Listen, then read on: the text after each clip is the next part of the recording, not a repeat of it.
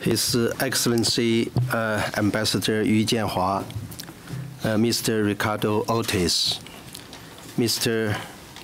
Nicolas Imboden, distinguished guests, ladies and gentlemen, good morning. On behalf of the Institute of World Economics and Politics, Chinese Academy of Social Sciences, one of the organizers of the 2016 think tank Think 20 Trade and Investment Conference, I am greatly honored today to extend my warm welcome to every participant in this meeting room at the World Trade Organization. T20 was initiated in 2012 when G20 summit took place in Mexico. Since then, T20 has become an integral engagement of G20, together with Business 20, Civil 20, Labor 20, Women 20, and Y20. In November 2015, in Antalya, IWEP, or IWEP, as the T20 leading chair, and the Shanghai Institute for International Studies and the Chongyang Institute for Financial Studies of Renmin University as co-chairs, officially appointed by the Ministry of Foreign Affairs of China, were handed over the T20 chairmanship from the Turkish think tank TAPAF.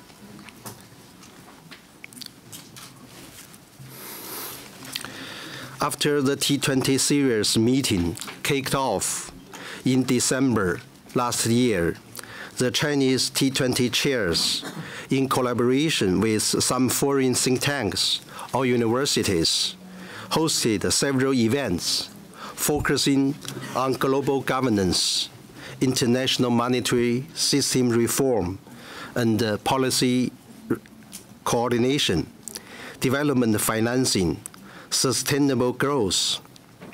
Now we are moving to international trade and investment, the topics which are of great importance to the whole world. A strong, sustainable, and balanced growth is a goal set by the G20.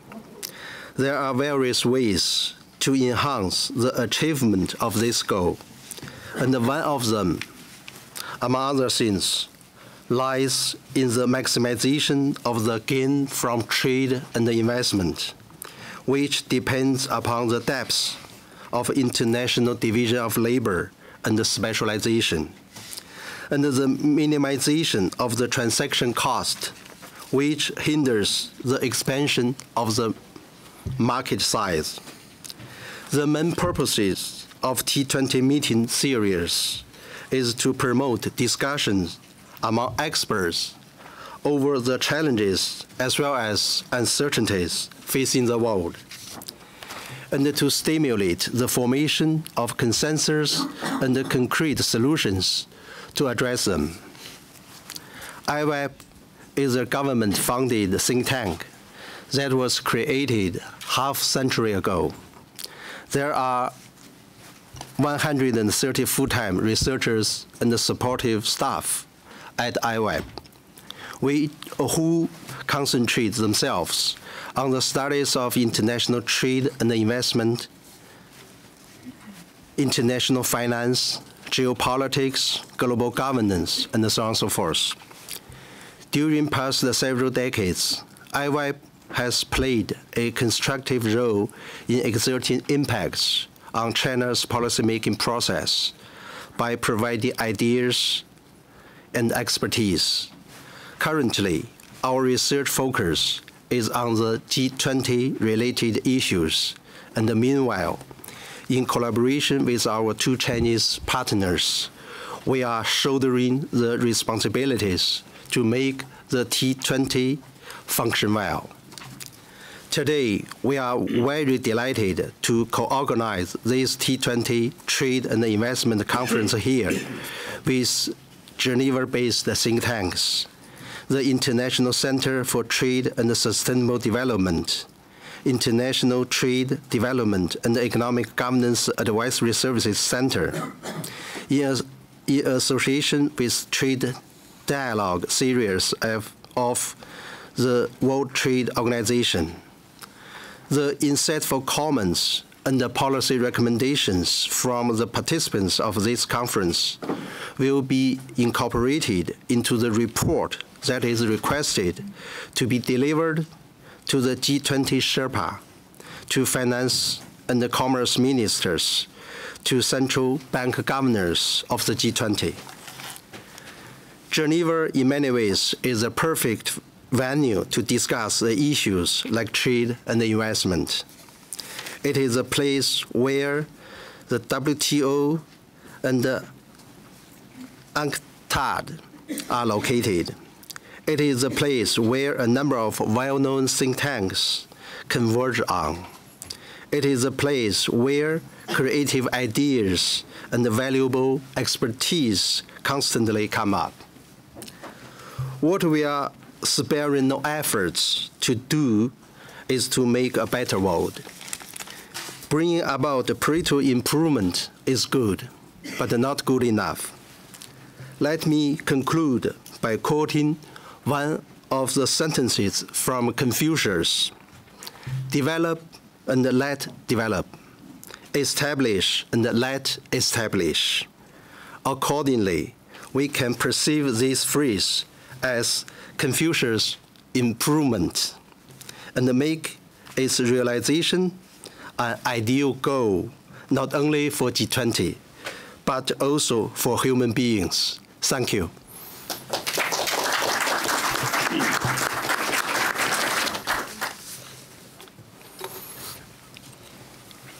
Well, thank you. Thank you very much, Dr. Zhang, Yuyan, and welcome everybody. My name is Ricardo Meléndez-Ortiz. I'm the head of ICTSD.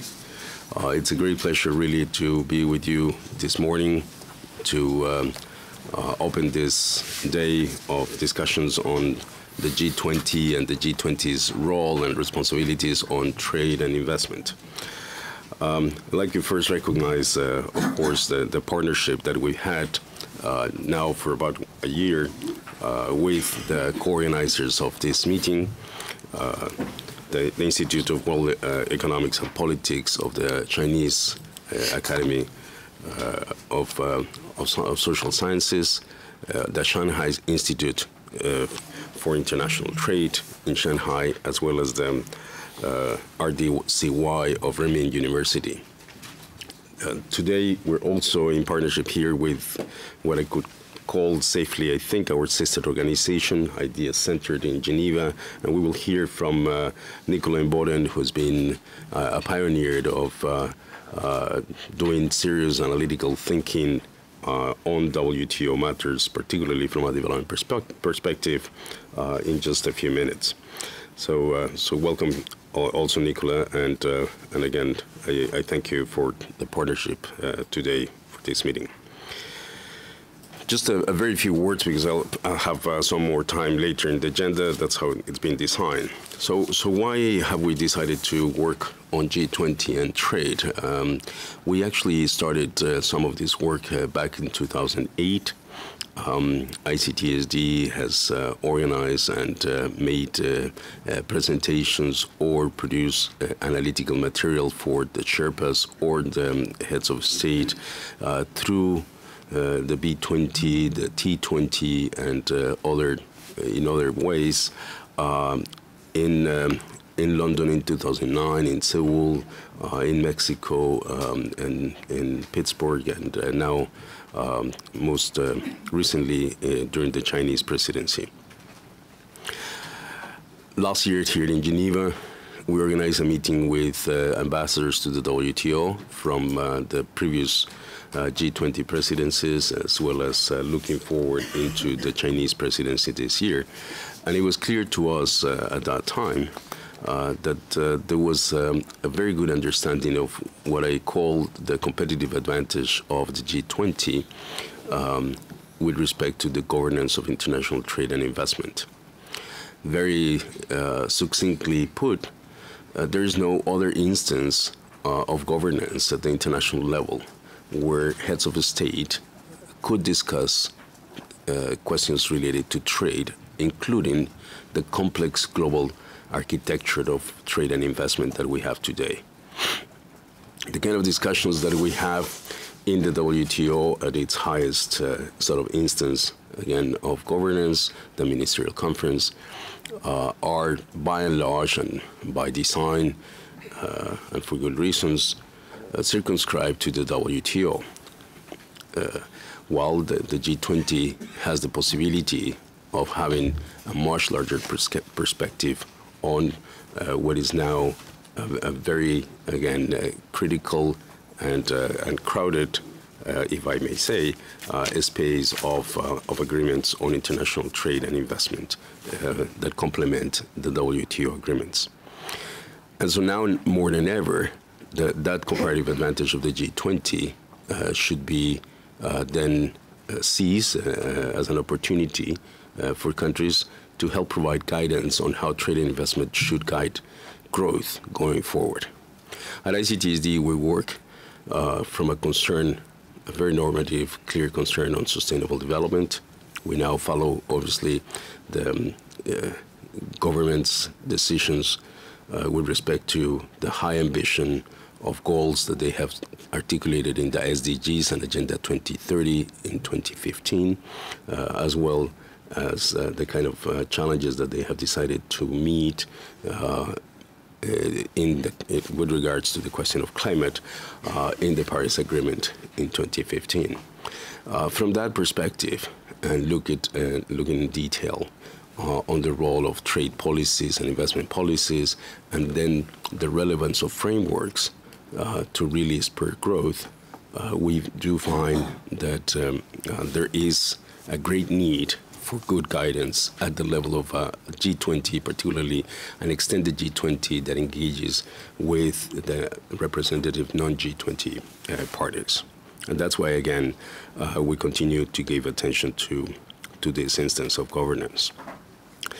Indeed, back in 2009, when the leaders of the G20 were defining the role of the mechanism, it was decided that it would focus on ensuring that fiscal, monetary, trade, and structural policies were collectively consistent against a backdrop of growth that is being called mediocre and other adjectives with good reason, growth prospects that have been reviewed downwards now by the World Bank just yesterday, again for 2016. This imperative seems absolutely current, and again, we should, in a way, we feel that we're called to act on it. So that's why, again, we like to bring these discussions on G20 and trade to the WTO. We want to make sure that trade and investment remain in the G20 agenda as we move into the German presidency next year and beyond. China has, in a very pioneering manner, has proposed and then, with the concert of the G20 colleagues, put into action a trade and investment working group for the first time. It is now leading towards a ministerial meeting of the G20 in a few days in Shanghai. We have been lucky enough to, again, cooperate with the partners that are organizing the T20 in China, particularly with the Institute of World Economics and Politics, to organize discussions in that context. Last time in Nanjing, accompanying the discussions of the Trade and Investment Working Group. From those discussions, there's a lot of content that comes back to the WTO that is very important to harvest and capture here in these rooms. And that's what I hope we will be hearing about from the meeting today. So again, welcome to this day of discussions on G20 and most salient issues on trade and investment. I'll turn now to Nicolas Imboden for good wisdom to all of us from his development perspective, I hope, and then we will proceed to listen to Ambassador Yu, the representative of the China to the WTO, before we go to the next session. So, Nicolas. Thank you very much, Ricardo. Excellencies, the ambassadors, ladies and gentlemen. First of all, I wish you a hearty welcome to all the participants to this important and timely meeting. Ideas Center, with its objective to assist lower-income countries to integrate into the world economy, is honored to be a local organizer and wants to congratulate our friends from China to have taken this initiative to have this dialogue. We are living at a very difficult time for the inclusive multilateral system in general and for the negotiating function of WTO in particular. 15 years of negotiations, while producing some results, did not allow us to achieve the high objectives that we all have agreed upon in Doha. There is very little clear or concrete elements on the table today that let us believe that we can come to an agreement in the short term. Quite to the contrary, major trading nations have developed other means, RTAs, mega deals, plurilaterals, to circumvent the difficulties to find a consensus among the 160 countries. And yet, there is more agreement actually than is officially agreed upon in the WTO. First of all, the objectives of the DDA and the necessity to keep development at the heart of this negotiation is not questioned by anybody. Secondly, nobody disagrees that alternative methods of negotiations have to be looked at, although we do disagree of what they might be. There is also a general agreement that we need to adapt the negotiating agenda to new developments that have taken place since Doha. And I think everybody agrees that we have to build on achieved results and identify small but significant steps to address the major issues not yet solved. There is a growing consensus that the approach, the structure, and the content of the trade facilitation agreement might be a good example to follow in trying to solve the remaining issues. Nobody in WTO questions the right of WTO members to advance integration through FTAs, RTAs, etc. But we still have to find ways and means to ensure that those deals do not marginalize member countries who are either not willing or not able to join in such deep integration efforts, and to ensure that those deals are not undermining the development agenda of the WTO. WTO has never been the only liberalizing and rule-making body in the global trade, but it has been the constitution that defined the principles which have been followed by all other fora. Given the size and the content of the new deals, WTO risks to lose its centrality. If WTO is unable to adapt its rule and to make new rules to make sure that it corresponds to the needs of the market, it will have no future. And it is the G20 that will define the future role of the WTO and its relation to other negotiating fora. After all, it is the dissent among the G20 that has blocked the negotiations up to now. However, the G20 can only fulfill its objective if it is sensitive to the other members of the WTO, who are actually the majority. Blair agreements that can be imposed on others are a thing of the past, even if we change the participants of such an agreement. It is therefore essential that in our deliberations we take into account the aspirations, the needs, and the legitimate objectives of those who are not at the table, especially the poorest among us. Organizations such as WTO need a leader. However, a leader has to have certain characteristics. He cannot impose its opinion on the rest of the world. First of all, it has to be a major trading nation to have the necessary weight to lead. Secondly, it has to lead by example. It has to be ready and able to commit to reforms because it is convinced that those reforms are in its own interest. And thirdly, it has to understand and be sensitive to the objectives and constraints of the other members.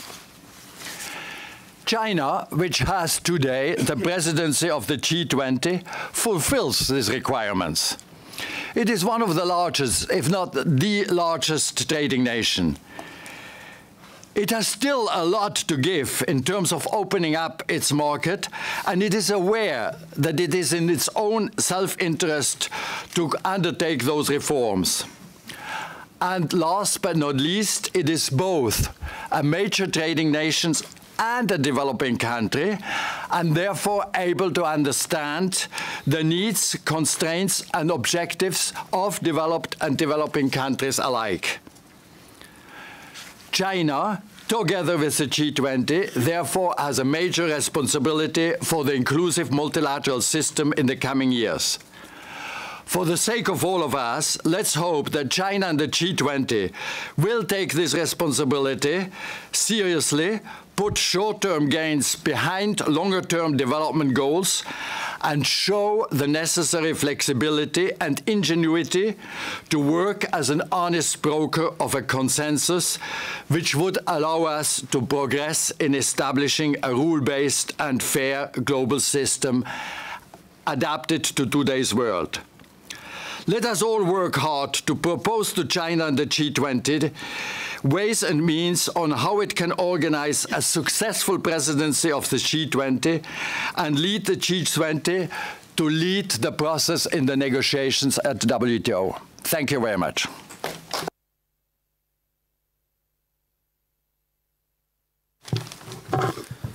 Now let me invite His Excellency Ambassador Jianhua to deliver a keynote speech. Thank you very much, Dr. Zhang. Good morning, distinguished guests, colleagues, ladies and gentlemen. You see, we usually come to this room to discuss the draft statement of APEC. This time you come to exchange views on G20. I hope today's meeting will be as interesting as we had in the previous discussions in the context of APEC, sometimes very direct, blunt discussions. I hope you will. At the outset, let me take the opportunity to thank all the organizers for their hard efforts and the hard work to make today's conference possible. There are Institution of World Economics and Politics, IWEP, Chinese Academy of Social Sciences, CAS, Shanghai Institute of International Studies, SIIS, Chongyang Institute of Financial Studies, Renmin University of China, and the Secretariat of the WTO, as well as International Center for Trade and Sustainable Development, ICTSD, International Trade Development and Economic Governance Advisory Services Center, IDEAS Center. Thank you. It gives me great pleasure to participate in the 2016 T20 Trade and Investment Conference here in Geneva today. Today's meeting is held at the right time when there are less than 100 days countdown to the G20 Hangzhou Summit in September. As the host of this year, China has been working hard with G20 members and preparing a series of significant outcomes including those on trade and investment. In this regard, T20, as important components of G20, is contributing the wisdom and providing analytical depth to the ongoing G20 discussions. This is well exemplified by today's theme, which is closely related to the theme of this year's G20 summit, which I quote, towards innovative, invigorated, interconnected, and inclusive world economy, 4 Ins. To inspire today's discussion, I would like to share with you China's perspectives on trade and investment, brief on the latest development in G20's trade and investment agenda, and finally highlight the unique role that T20 can play in helping G20 to achieve its goal. G20 needs a robust trade and investment agenda. The G20 summit mechanism was initiated at the height of the global financial crisis in 2008 to put the global economy back to its feet. Through the coordinated and the dynamic joint actions taken by all the G20 members these years, G20 has become a premier forum for global economic governance. The successful track record of G20 members proves that in a world of deepening economic globalization, it is not only possible but also indispensable for countries to further strengthen international economic cooperation and coordination. Currently, there is a growing concern over the persistent decline in global trade growth to levels below the global growth rate in the past 5 years.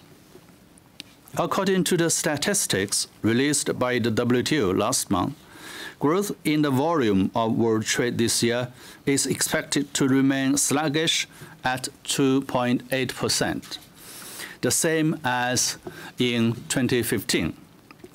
Protectionist measures in trade and investment have been rising significantly. At the same time, profound changes are taking place in global economic governance system and the rules. Doha round negotiation has been dragging on for years, while the bilateral, regional, plurilateral trade negotiations have flourished. As the UNCTAD report shows, there is a spaghetti bowl of over 3,000 bilateral investment agreements. This means 2 things. The first is that such a situation has promoted global trade and investment liberalization and facilitation to such an extent that trade has a much bigger role to play in the world economy, and the trade and investment are getting intertwined in the close manner more than ever. The second is that it also results in increasing fragmentation of international trade and investment governance regimes, in particular when the mega RTS or plurilateral negotiations run the risk of being dominated by the major countries. Faced with such a mixed scenario, we need to look at trade and investment issues from the panorama view of global governance. First, global problems call for global solutions. In the waves of global economic crisis, we were in the same boat. We were in the same boat back in 2008, and we are still in the same boat in the post-crisis era. We are joining hands in seeking common solutions. Second, it is imperative that G20 has to transit from 2 wheels of financial and fiscal policy to the troika of financial, fiscal. The third pillar will be third wheel, or we say, trade and investment. Third, particularly attention has to be paid to the important role of trade and investment in global economic growth, generating employment and encouraging innovation. We need to coordinate actions taken at the national level. G20 trade and investment agenda is proceeding smoothly this year. For G20 this year, China has identified priorities in trade and investment areas, from strengthening the G20 trade and investment mechanism to promoting global trade growth, from supporting the multilateral trading system to promoting global investment policy cooperation and coordination, and promoting inclusive and coordinated global value chains. The G20 Trade and Investment Working Group has been established and convened 2 plenary sessions early this year, complemented by an informal meeting held in Paris just last week. Those efforts have built upon more consensuses and get major deliverables prepared by the G20 Trade Ministers meeting to be held in July and Hangzhou Summit in September. First, on strengthening trade and investment mechanism, G20 members have agreed on working groups' terms of reference, which will provide a stable framework to guide G20 trade and investment cooperation in a comprehensive and institutional manner. Second, on promoting global trade growth, G20 members are working towards a G20 strategy for global trade growth. The strategy identifies concrete actions to promote trade growth in the following areas, such as reducing trade costs, boosting trade in services, enhancing trade finance, promoting e-commerce development, so on and so forth. Third, on supporting the multilateral trading system. We believe that G20 can provide political guidance to the WTO, and the WTO in turn can help G20 better design and deliver its outcomes. That's the purpose this meeting serves, I believe. We are close to reaching consensus on issues such as fighting against protectionism, ensuring consistency of RTS with the multilateral trading rules, and urging all G20 members to rectify the Trade Facilitation Agreement, TFA, in a timely manner. We continue to discuss challenging issues such as the WTO post-Nairobi work and the possible new issues of great interest to business communities. Fourth, on promoting global investment policy cooperation and coordination, G20 members are now working on a set of non-binding guiding principles to guide global investment policy making. Fifth, on promoting inclusive and coordinated global value chains, G20 members are developing a capacity-building action plan to assist SMEs and developing countries better integrated into global value chains. WTO and T20 could play an important role in the G20 agenda. In order to better lead global governance, G20 needs to have a mutually supportive mechanism, fully and effective coordinating and interacting with other international organizations, B20 and T20. That is one platform, G20, with the 3 pillars, B20, T20, and the international organizations.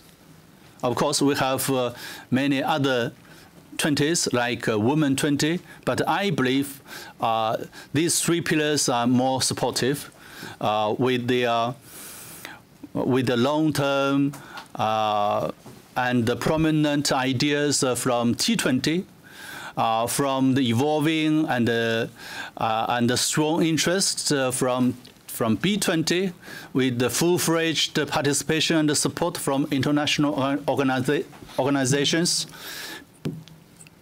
G20 can be much more stronger, more balanced, and sustainable, because you see 3 pillars will be more balanced than the 2 legs. I hope so.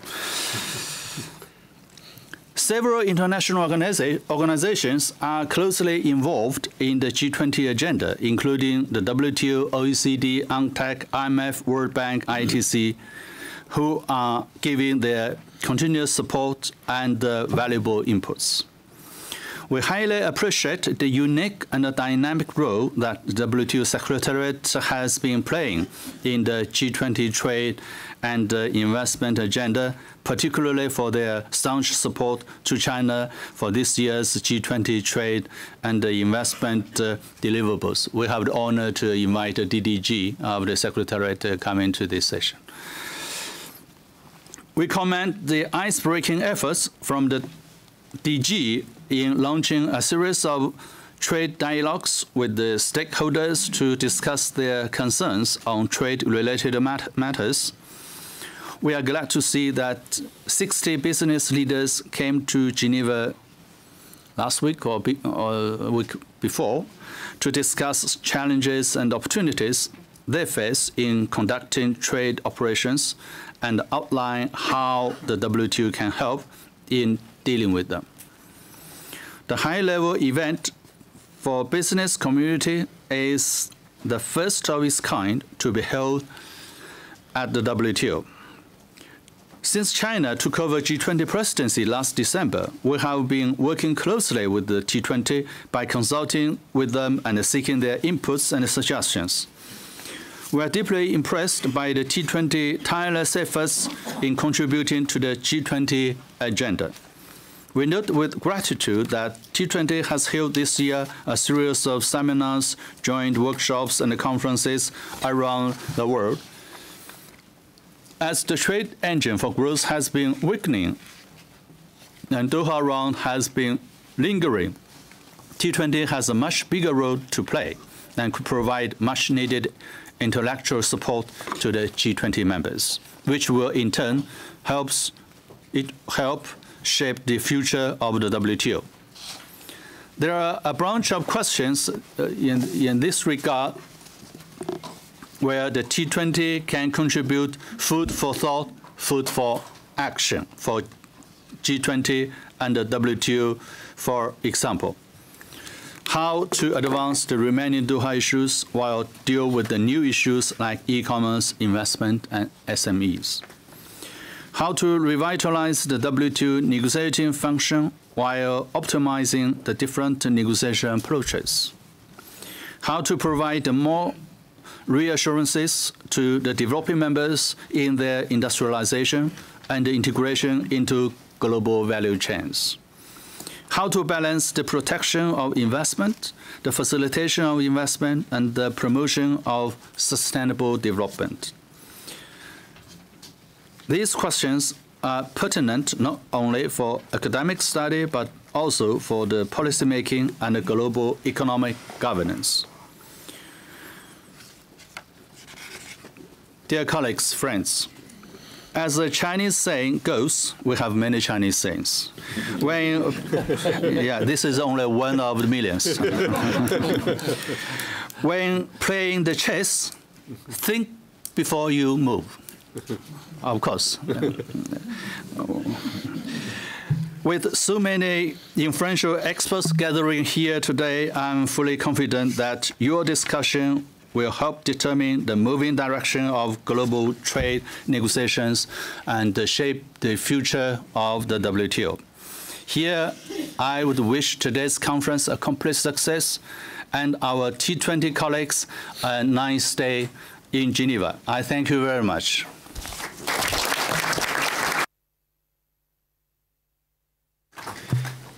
Thank you very much, Ambassador Jianhua, for your keynote speech.